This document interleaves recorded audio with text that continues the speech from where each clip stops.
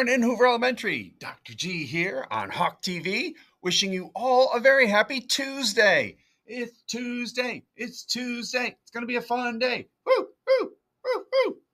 At this time, please stand for the pledge. I pledge allegiance to the flag of the United States of America and to the republic for which it stands, one nation, under God, indivisible, with liberty and justice for all. At this time, please remain standing for a brief moment of silence. Thank you. You may be seated. Dun, dun, dun. All right, everybody. Today is Tuesday. It is May 7th already. Where has the time gone? It seems like just yesterday was September. And it's day one. And we had a great day yesterday. A number of our third and fourth graders were able to do some PSSA makeups. Great job. They were really working hard.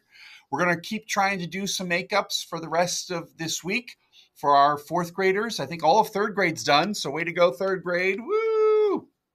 Still have some fourth graders who need to finish some ELA and some math. We finished all of our fourth grade science. Woo! Woo!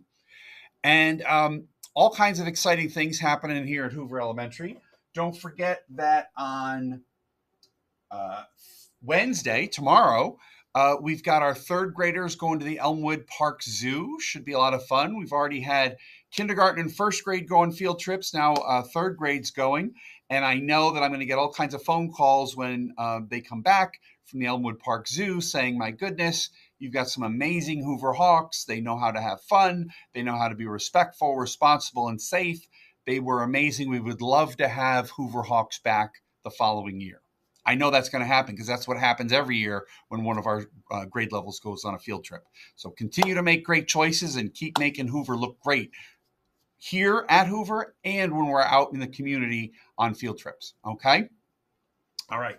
And then don't forget, Friday is the Sunset Challenge. That's the big race over at Maple Point. And don't forget, this whole week is Staff Appreciation Week. So this is time when we take a little moment to sort of say thank you to our teachers, thank you to the bus drivers, thank you to our instructional aides, thank you to our secretaries, thank you to our custodians.